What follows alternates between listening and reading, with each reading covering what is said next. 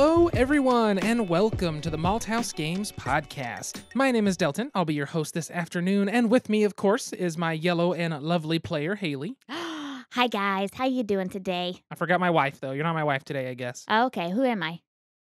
Just some lady I found living in my house. Yeah. Oh, so I'm like a ghost. Am I a ghost, or am I like No. those strange squatters that like live in the attic? That one. Ooh. That one, except I wasn't in the attic because it's too hot outside. That's why you never found me. Exactly. It took so long. Have you seen those stories? People like have someone living in their attic for years and not even realize it? It's creepy. It's so eerie and creepy and like unsettling. Dude, we can only hope. I bet they would have so many stories. I'm sure they're terrifying stories too. I mean, that would be so interesting. Like, what did you see? How long have you lived there? How did you do it? Take me with you. Well, hello and welcome to the Malthouse Games podcast. As I said, my name is Delton. This is my wife, Haley, and we are a board game, tabletop game, role-playing game, card game, dice game podcast. We also like to talk about beer, and that is what we do here. So I'm going to crack the first beer coming off of that squatter talk. So this is from Elysian Brewing. Isn't that the brew company, I believe? Yes. Yes, Elysian Brewing, which is from... It looks like they have a couple, Seattle and Tempe, Arizona. They have Super Fuzz, a blood orange pale. I cannot talk today. It says, grok this. What if the world were an orange? A blood orange, and the O's has the peace sign in it, with hop cones orbiting around it, and it's all like an atom. Ale brewed with blood orange. There you go, which is kind of hilarious.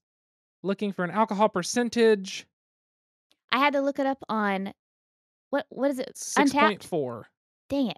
You saw it on there. I couldn't find it on there. Well, I guess I couldn't find it on the box when I bought it. Yeah. They're in like a cardboard box, and I could not find it, so I looked on the beer guide before this podcast. Like, I'm going to know it, and Delton doesn't. And then Delton found it on the can, so now foiled. Found it on the can. Foiled. As always, we'll have pictures of these in our little advertisement. I do like the can a lot. It's very much think of like a 60s undercover cop movie, but then make it more psychedelic. It looks very Hendrix-esque. Very Hendrix-esque, but has like the aviators and a bunch of pinks and yellows, and it's bright and pretty. So let's give this one a nice smell. Mmm. It smells very good and light. You can smell some of the orange in there. It's light and orangey and hoppy, so it smells like to me. Definitely. You do get the aroma hops there. It's very cloudy with a lot of sediment. Well, I'd say, look at that sediment, man. So, it looks like a lava lamp. It isn't unfiltered, so I tipped it to make sure everything kind of mixes through. Because this is going to be like orange pulp and stuff. So if it's kind of grody because of that, I'm sorry, but it's going to happen. And I'd rather us both get some than just the person who got the last bit. Sounds great. Ooh, that's really good. Ooh. It has a very, it's sweet. It's called Super Fuzz, but it has like a, not silky, like a velvety mouthfeel to it. Yes, it does. But the aftertaste is really sweet. Like whenever you have like a navel orange, like that doesn't have a lot of the white, what is the white stuff called? Pulp. Yeah, like the inside of the rind. Yeah, doesn't have a lot of the pulp innards, the white innards in an orange, like the really sweet navel oranges. That's what this tastes like. Very juicy. It's really good. Mm-hmm. It's foamy on the back end. When you swallow, you still kind of get a mouth of foam, so I can tell it's going to mess with my speech. But you don't feel a lot of that sediment in there. No, you don't. It's very, very good. Delicioso. Because it's super, super hazy. You can't see through it. It's got a nice crispness, but then a softness that it finishes with that sweet. That's a really good beer. I really like that. Same here. A+, Elysian. There you go. Do you want to hear my thought process in buying this beer? Go ahead. Not really in buying the beer, but coming back. Yeah. So, I like to walk. Like, going for walks, I've really been into since the whole plague has happened.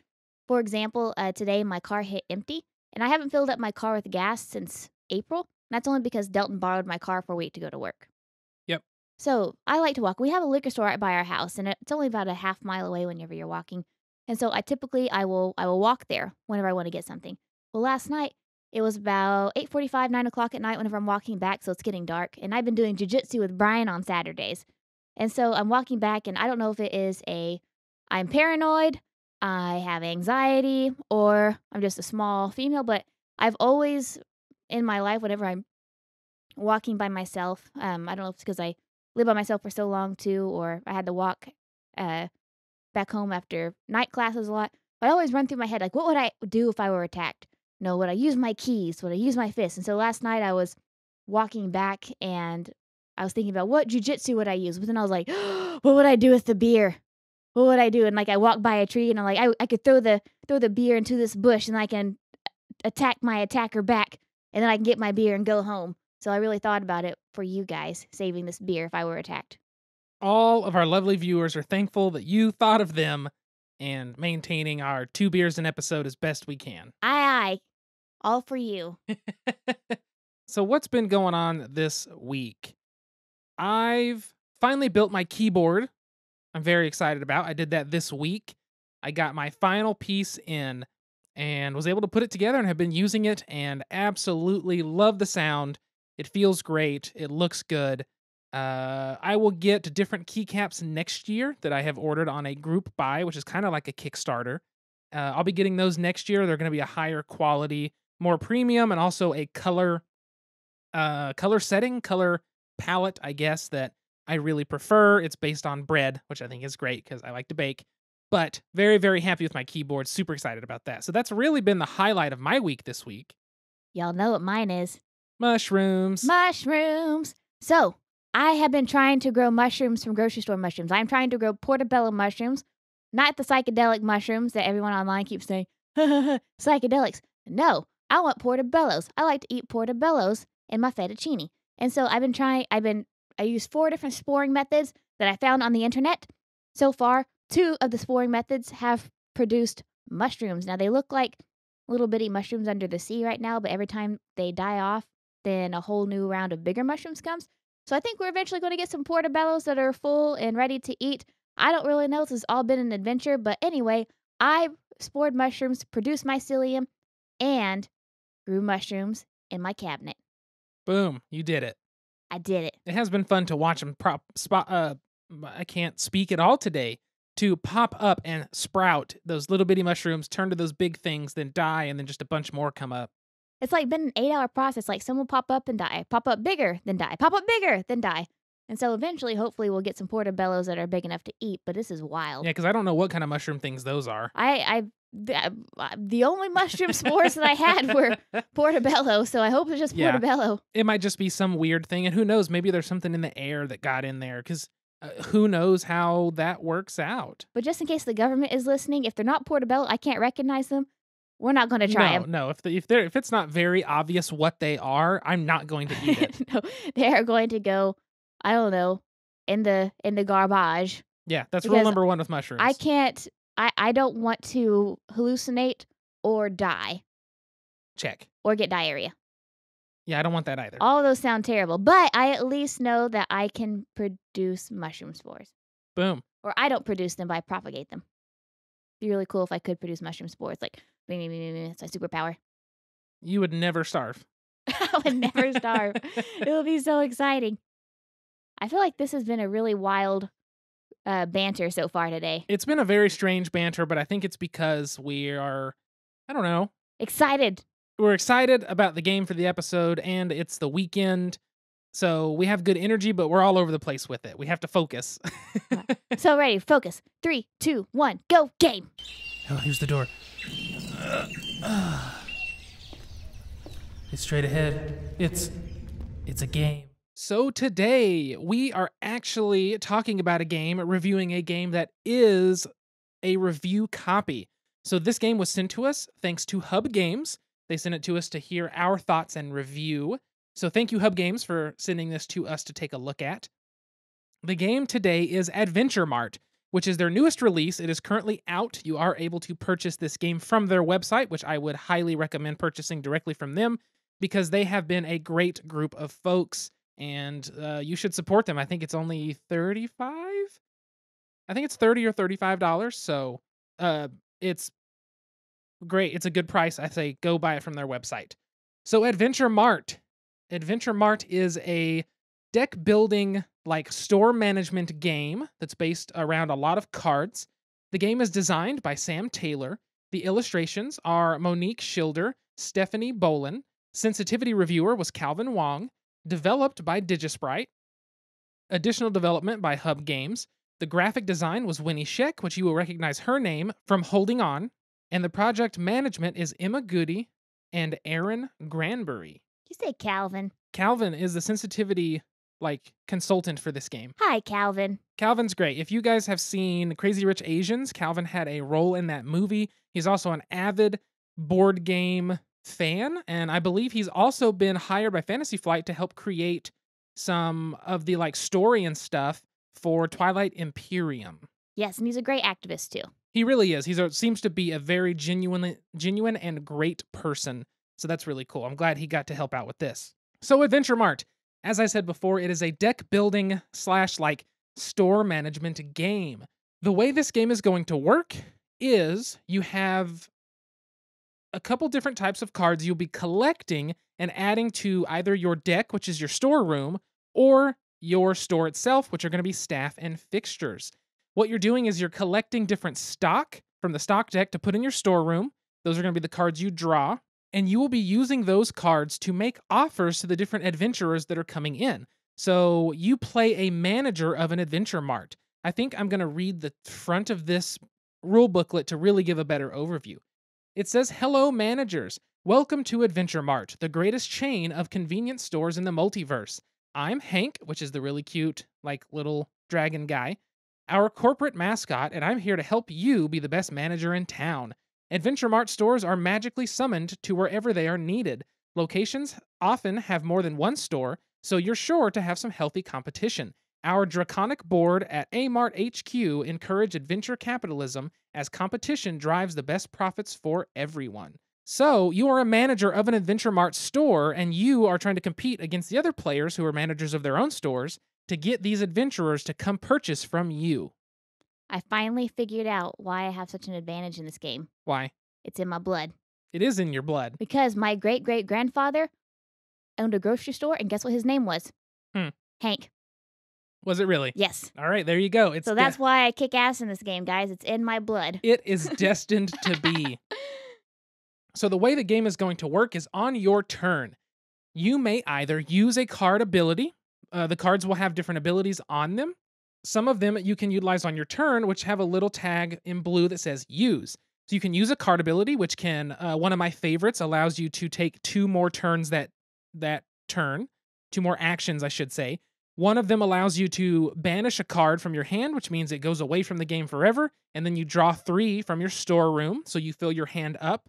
So you can use those use abilities, or you may purchase something out on the table. You can either purchase from the cards that are different stock to put in your store. You can purchase some staff, basically hire some staff to work your store, which they give you other use abilities and different bonuses. And then you can also purchase fixtures for your store, which is like a slushy fountain, and there was a tree and a scrying pool and all these little things that help you do stuff throughout the game, whether it's giving you discounts on cards, letting you look at the top of decks, and letting you alter the way you sell stuff. On your turn, you may also, and this is the critical point to the game, you may make an offer to an adventurer. So each round, there is a number of adventurers set face down, so you cannot see them. You pick one randomly because, of course, you can't see who's going to walk into your store. You don't choose that when you own a store. That person walks into your store, and you now make an offer based on the quality, which is dictated by the stars on cards. You make an offer based on the quality of the items they want. So there are red items for fighters, blue items for mages, and green items for the ranger types. So each adventurer wants certain types of items, and you have to offer with those. It then now becomes a bidding war where you make an offer, and then the next player in turn order has to try to have a higher offer than you if they want to win that adventurer. Once somebody has the highest offer and everybody else backs out or can't play any more cards toward it, they win it, and based on how much money the adventurer has and how much value the cards you've offered to him are worth, you may make money off of that adventurer. And that's going to be the basics of how the game's going to function. You're going to buy some cards that either sit out in your store to help you, staff to utilize, cards to go into your storeroom that you use as offers. and then you're going to try to win by selling the most, making money, using that money to reinvest in your store, and have the highest total essential value in your store versus every other player. I hope that makes sense. It's a little strange to explain. I've said that a lot with games anymore. But basically, you have cards in your hand, up to 4 cards in front of you, which are staff and fixtures, and then you will keep buying cards and try to sell to these adventurers. I really like this game a lot because of the theme. A lot of times you get that fantasy theme, and it's the same thing. Like you are a mage going on a quest, or you are a ranger going on a quest, and there's fighting, and there are adventures to be had. And this one, it's a fantasy theme. Like you have your mages, you have your rangers, you have your tools, you have your magical items, but you have to get them at the grocery store. It is such an adorable way to have this theme. It's, it is the fantasy side, which we've kind of talked about theme before, and Yeah. how much, fantasy is often a deterrent, but this one is like the cutest, most inviting and welcoming fantasy theme I have seen. It is. It's bright, it's colorful, it really catches the eye. Some of the fixtures, so there's the public scrying pool that lets you look at some cards, add one to your hand kind of thing. You have the town cartograph, you have banishing transmutation station to banish something from your hand. You've got the bonsai of knowledge was the tree I was thinking of, where you get to look at the top of the deck. The aether slush fountain, it adds this fantasy element to these adorable things and everyday things. In terms of the fixtures, which I find fun, some of the staff, one of your favorites, Haley, is Eloraya the Overqualified. She's basically like a nymph or a, I can't think of what they are, like a tree person kind of thing. Looks like very leafy. And she basically makes a card that you're trying to offer become the type that you want it to be. She tricks people. You have Mini Beans the Vandal Artist, which is a cute cat that basically vandalizes your opponent's store as its action. You have the Red Mountain Bard, which is some kind of like goat bard playing a bagpipe. That's a kitty. It's not a kitty. He's Yeah. got horns. Those are kitty ears. Here's his ear. Oh. Those are horns. He's like a goat. Well, hell's bells. I thought those were kitty ears. No, he's I like thought- he's like a goat or I something. thought it was like a really big tiger kitty. No, he's just adorable. But the artwork is absolutely adorable in this game. And as I spoke a little bit about the graphic design earlier, I love the graphic design in this game. It's clear what the cards do. It's clear where you need to be looking. I think everything makes perfect sense. My only complaint is 2 of the colors of some of the actions at first glance are hard to tell apart. It's going to be between like the red react and the pink review. Since they're small on the cards, when you're looking at them from the table, if you don't focus really hard, it can be easy to mistake one for the other. But most of the time when you see an action like that, you're going to read it fully. And so that's going to help you. And it's not like it's something that you have to act so quickly or anything that you'll miss it. But that is something that caught me off guard a couple times until I started to focus on like remembering which cards did the review ability, which is an end of game scoring. Now, because we've been in quarantine for the last, how many millennia now? A while. Last 53 years. Yep. Delt and I have only played this together, but we've played it 4 or 5 times in the last 4 week? times 4 now. times now. And, it's been really fun. I've come about it with a different strategy each time, and Delton's won once and I've won 3 times. Yep. But, I mean, there are multiple different ways that you can play it. I've tried rushing the game. I've tried, so rushing the game as in, like, trying to get the adventurers to bid on my product quicker. I tried going on it for the long haul, kind of letting Delton start the bids, me just collecting weapons and whatnot, use my money that way. And so there's multiple different ways that you can go about it, and it's really fun. It is, yes. Whenever you make an offer to an adventurer, since that's an action you do on your turn, it's going to be up to the players to actually push those turns on. So whenever you buy stock from the stock queue to put into your storeroom, which technically goes into your hand first, that's one thing I like, and I'll get to that in a minute. But when the cards on the table are bought and purchased, if they're all wiped out, they're done for that round. There's only 5 rounds in this game. So if you buy all the stock, all the fixtures, and all the staff, the only thing left to do after that point is to either use abilities on the cards that you have or make an offer. So Haley likes to rush and make offers very, very fast. But I like to take my time using abilities, buying new cards to use their abilities and kind of plan. So she directly is like against my strategy. So she gets a lot early, and I tend to like catch up at the late part of that turn, depending on how many adventurers come out and how much we value those adventurers to make offers to. Because the only way you get money is by selling to adventurers. If you have no money and you can't buy anything and you have no use actions you want to use, you kind of have to just make an offer to hope to win it to get money. So Haley does. She likes to rush it, but I do like that the players set a bit of that pace. So depending on who all you're playing with, the game could take a few different forms. I'm excited to play it with 3 and 4 players to see how it goes. Oh, definitely. I really think that Allison would like this game. Plus, it's cute. I think so. I think she'd like it. So I know I called this game a deck builder, and I did call it a deck builder, but I do want to definitely point out that this game does things differently. To me, especially. Haley doesn't quite see it the same, and I'll let her explain her point. But to me, this game does things differently than what deck builders normally do. And in that, there are 2 big examples for me. One big example is when you purchase a card that's going to go into your hand. Normally in a deck builder, it goes into the discard pile. You play your hand out, do everything goes in the discard pile, and you draw a new hand. In this game, when you buy a new card, you put it straight to your hand, and it's immediately usable that turn to either use its action or to use it as part of the offer when you're selling to adventurers. So that's one of the big things that I really enjoy that this game has done kind of differently, because you don't have to wait to utilize cards you're excited for. You can use them right there. If you're like, bam, I really want that ability. Ooh, I was able to buy it. You don't have to wait till you shuffle it back around. You get to play it then. There's that instant gratification of that, and I enjoy that a lot. The other thing this game does differently is this game, unlike most deck builders, like I said, you don't just dump your hand every turn. Most deck builder games, you play your hand out, you basically lay it on the table, do everything that you can do, make your decisions there, and then you discard it and draw new. This game, since you're saving cards to offer or using them to use abilities, or sometimes you can use an ability to remove cards from your hand to try to get new ones, it gives you a lot more choices to make each turn. Every time it comes back to you in the round, you really have to decide, how important is this card right now? Do I want to offer with it? Or am I going to use this ability on it? And I feel like that decision space is improved upon most deck builders because it's a little bit of a slower pace.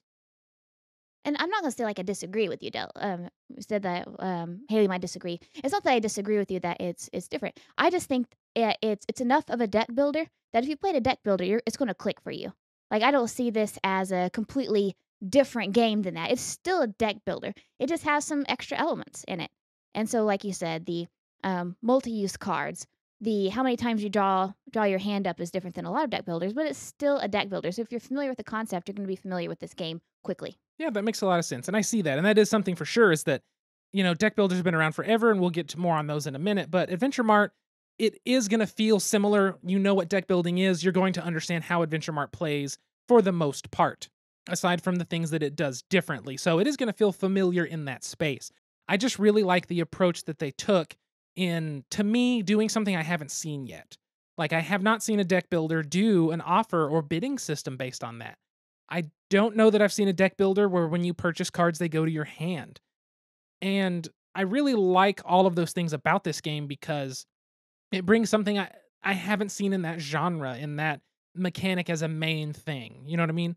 So I really enjoy that about this. One of the things I do want to say as well is there are a couple cards that are quote unquote mean cards.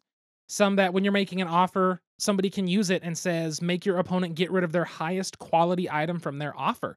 That could mean you're going to lose bidding on that adventurer. I should say, which I think it's an obvious thing, but if I bid 5 and Haley bids 6 and she wins, my cards go back to my hand. I don't lose those, but she will lose hers because she is selling them to that adventurer. So if you lose an offer in the beginning, you can still have, now you'll have more cards than your opponent to offer on another adventurer.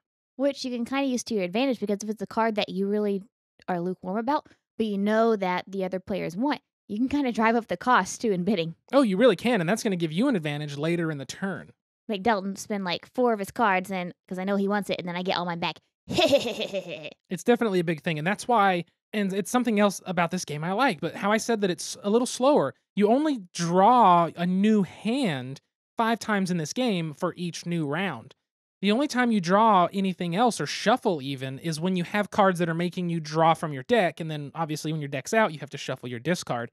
So I think at most, we probably have shuffled, I think the last game was my most, and I wouldn't say I did it more than 10 times, probably. Oh, less than that. If Way not, less if than not that. like 8. Oh, So Go ahead. I honestly think that I only shuffled maybe 4 or 5 times. I did more than you, but that's because I kept drawing my cards with the cards I had out. Yeah. I had the little stock rat, which I love because it lets you just draw 2 off the top. I think that's a great card. But what I like about it is being that you're drawing cards so slowly and you're not recycling as much, you're putting stuff in your hand. There's something about it that making these decisions, it feels more impactful that way. And like when you rush and take an adventurer and you bait me into using my cards or something like that. Like you start an offer, you bait me into cranking up the cost, I buy it, you keep all your cards. It makes card draw like an essential part of my game plan now because I have to get cards back to hand or I have to have the money to purchase new ones. There's just something about that to me that it feels so different and I really appreciate the different outlook on the game, on the mechanic of deck building. I just find that to be very entertaining. It's a very refreshing game. It really is. It's refreshing in the genre itself. And it's cute. It's very cute. But yeah, the mean cards, one more thing I want to say about the mean cards. I'm trying to make sure we hit everything because, as I said, this is a review copy, so I want to get all my thoughts out. The mean cards, generally, you have to banish them from the game after one use. I really like that because that means one person is not constantly like punishing everybody else or doing things against everyone without spending money to do it. I really like that because if you were constantly saying, nope, like the one guy who says for any of these 3 effects, just cancel it. If you could just do that for an effect and then spend money or have some kind of little combo, it really would be painful to play against. But being that it's one time and he's out, unless they buy another one, I like that a lot. I see the guy's like the mob boss.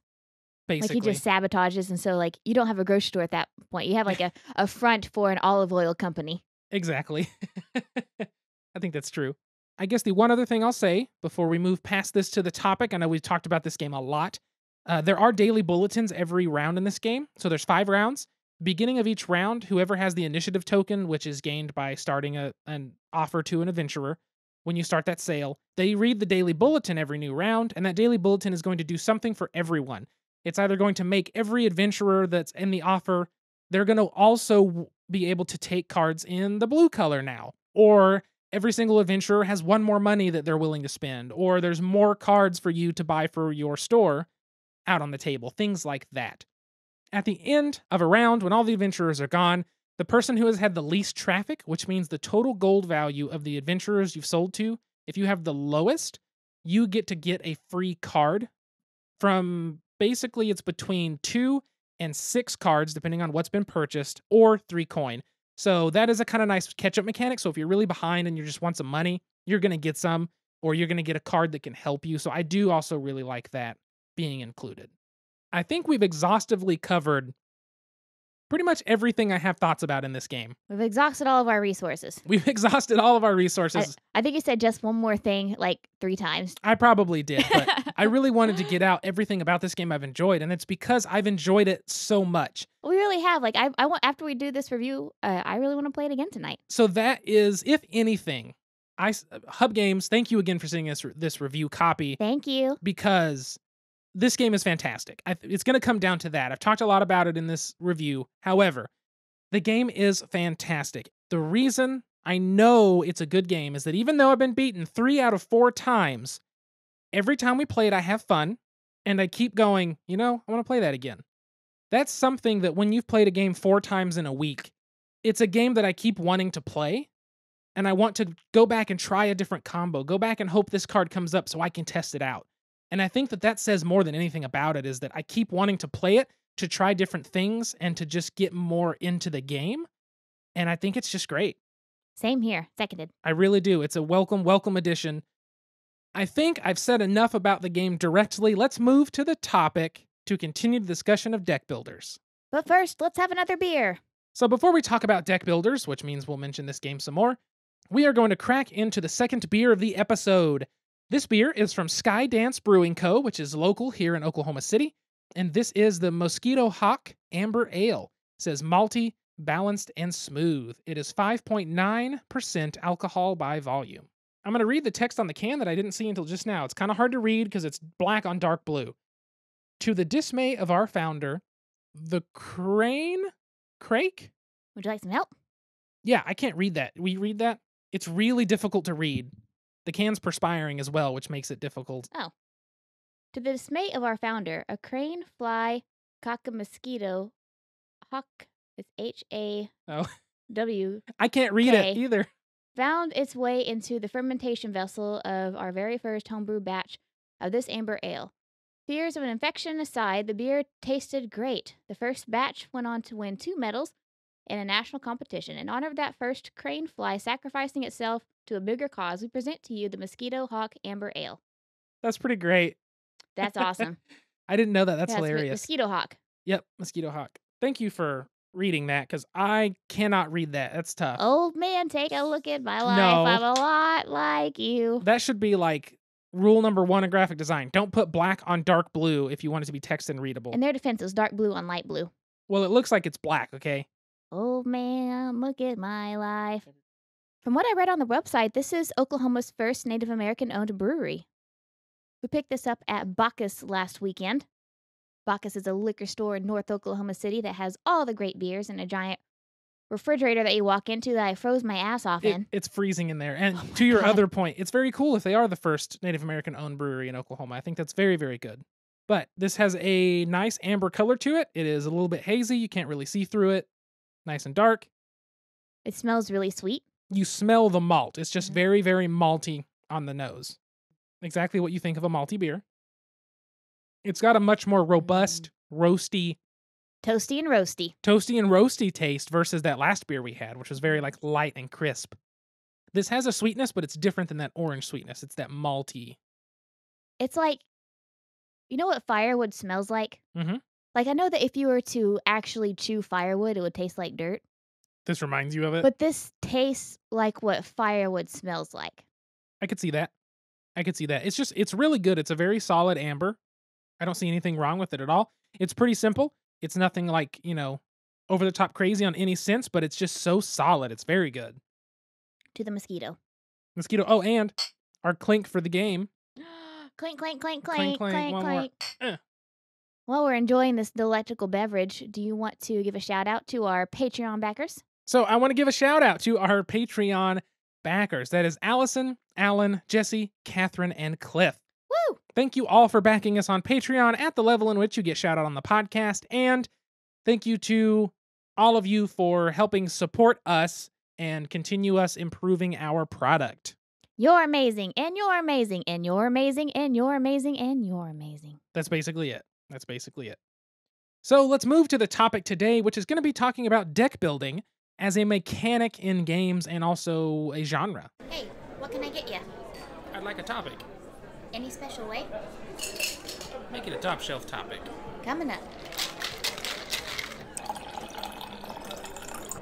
Enjoy. It's a deck in a box. It is a deck in a box, multiple boxes. So deck building, as we've been talking about, Adventure Mart is a deck building game. Something I didn't say early on, and I probably should have, is that if you have not played a deck builder, they've been around for quite a while. They were initially created by Donald X. Vaccarino, is the designer's name, of Dominion. Dominion is by far the biggest, most expanded upon, most well-known deck building game. They sell it in Target. They sell it in Target now. It's very, very popular. In a deck building game, you start with a small deck of cards. I kind of breezed past this for the review, and I probably shouldn't have. You start with a small deck of cards, and you'll use those cards to buy more to put into your hand. What happens is you take your hand of cards, you play it, you make the purchases with the money those cards are going to give you, put them in your discard, and draw a new hand. And you'll do the same thing over and over and over again, buying cards that let you take more actions or buy more cards or sometimes attack your opponents until you can spend money or whatever the game determines is your, victory condition. In Dominion, you're buying cards that are worth points. You don't want to buy them too early because you'll fill your deck with junk you can't use, but you have to have them to have points for the end of the game. And this mechanic has been expanded and expounded upon greatly throughout board game history. I have a list here from Board Game Geek. I pulled up my games I personally own that take the mechanic of deck building and either change it into something super completely different or utilize a little bit of it in their games. So the games on this list that are the most definitive as a deck builder is not only the mechanic, but it's the game itself. In the same way Yahtzee is the game about dice rolling, right? Dominion is the game about deck building, as is Tanto Cuore. That's the very, from Japanime games, the one Haley's not a big fan of, anime boobs. The one I've never lost at. That's also true. So that one is big. Then, I guess I've already talked about Dominion. If you want to attack your opponent and have some fun little combo things, Star Realms is a deck building game where you are playing 2 space factions or whatever, and you buy these different cards and attack each other. We've played Ascension, which is essentially the same thing. Those are games that are all deck building as a game. And Paperback. Paperback is a deck builder, but it's also a word game, which kind of starts to throw a change in there. And Paperback and Hardback are some of our favorites because it's the only word games I can stand to play with Haley. It is Scrabble meets deck builder meets story time. It really is, but I like it because it's so much more random and you can make any size of words and buy new letters to use. I don't know, there's something about that game that I absolutely love, and I think we've talked about it on the podcast before. Then you have a couple games that have taken deck building and used it as a piece of its mechanics. So Great Western Trail. You're buying cattle. Those cattle work in a functioning deck that's sort of like deck building for you to sell when you go to Kansas City. The same thing for Mombasa and Blackout Hong Kong. Mombasa, I'm not sure exactly how it works. It's kind of this weird, limited, interesting mechanic with cards, and I believe Blackout Hong Kong follows that. Then you've got some games that have taken deck building and added a board with things to do. So Clank is a deck building game where you're trying to go deep into this dungeon and grab some gold and get out. So you have now taken deck building and used it where instead of buying cards off the table, which you are doing, you're also fueling running through this map on the board and trying to get farther and farther in and then get out before the dragon wakes up and kills everyone. So that's kind of a big change. You have Trains that does sort of the same thing. You're using your deck to build train routes on a board. But then you have a couple games that have taken deck building and completely changed it, removed the card factor, and turned it into what they call a bag builder. Like Quacks. Quacks of Quedlinburg and Altiplano are the 2 we own. There's also Orleone that I do not own yet. But those ones make it where instead of buying these cards and shuffling them, you're putting things in a bag and drawing from that. See, this is where the title comes into play when it comes to games. Mm-hmm. The main reason I wanted to play Quacks of Quedlinburg is because I thought it was a game about ducks.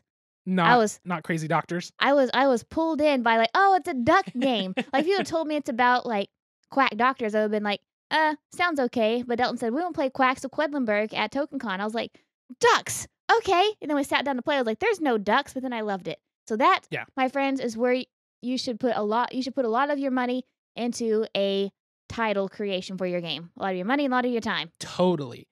I should say I used to own Thunderstone Advance, which was another deck building game, and the DC deck builder and the Lord of the Rings deck builder. All of those ones from Cryptozoic work the same. And the Marvel deck builder. We got that for our wedding. No, that was DC. The Marvel one is Marvel Legendary. We have not played that. Ah, okay, never mind. Yeah, so there's a lot of deck builders out there. It's a popular mechanic because it's so much fun. What is so much fun about it? Popular Mechanics. Oh, that's a magazine, right? Yeah, it is. Yeah, there we go. I was like, wait, what is that? I know that. I recognize it. Something about deck building that's so much fun is the fact that you're crafting something on the go. Unlike a regular standard card game, you're not going in with a deck already built. You are building it as you play the game and trying to make these combos, string these plays together, find ways to set up for awesome turns. And that's something that we find is very common in this mechanic that's used throughout games. So, for example, in Adventure Mart, you can choose if you want to stock up on staff or change out your staff every once in a while. You can choose if you want to put your money towards lots of quick hitters, lots of small value things to basically up the bidding slowly. You can spend all of your money on some big cards that are going to totally wreck the sale, but you're only buying 1 card versus 3 or 4. So there's lots of different ways that you can craft your deck. And the same thing with Paperback. You can draft whatever letters that you want. You can draft a lot of vowels. You can draft a lot of consonants. You can draft the letter X.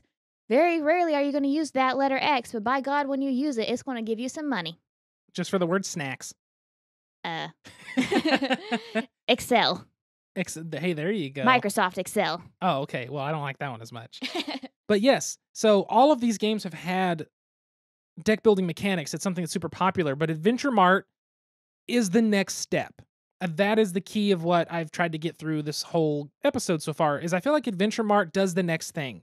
It presents you with more choices by the cards going in your hand. This is literally the first deck builder I've ever played where the card you purchase goes straight to your hand every time. When it comes to stock cards, not, the fixtures and the staff go out in front of you. But that's a big thing for me because that means I have a combo if I can buy that. Ooh, I bought it. Now I can do the combo my next turn. That's really a lot of fun. And so I think that that's one of the things that I find really intriguing about this game.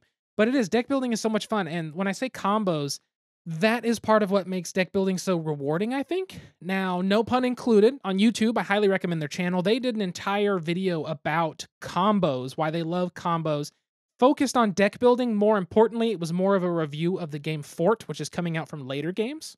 And in that, they did have a, picture of Adventure Mart as well as some other deck building games, because there's a lot we haven't played. Wait, we played Tyrants of the Underdark with Gates at Token Con, which was a deck building with area control when you put out the little people. You remember that? Yes, I do. It just clicked in my brain. Tyrants in the Underdark. We also played that one. But there's something about playing these card games where you play a card. So my favorite thing I had is on my turn, I would use my stock rat. He would draw me 2 cards from my deck. When it comes back to me, I had another card that said, at the beginning of your turn, it was a react ability, which means I don't have to use my turn for it. At the beginning of your turn, you can flip this to basically make your stock rat usable again. Then I would use my stock rat to draw 2 more cards. So then I would have drawn 4 cards in 2 turns, meaning I had a buttload of cards in hand for me to be able to offer to the adventurers. That's a very, very small little system, but by golly, when I got it running and it worked, it was fantastic. The same thing with when I had, I can't remember if it was a discount coin or what it was, but I was able to look at the top card of a deck, and then I was able to do something to draw that card, hoping it matched the card I banished, and then I could keep it. And so I was able to make this little play and upgrade a card for free, which means free points at the end of the game. And it's just really neat that this one includes those kinds of mechanics and combos, and all deck builders have that, but Adventure Mart's, I guess it's not that they're few and far between.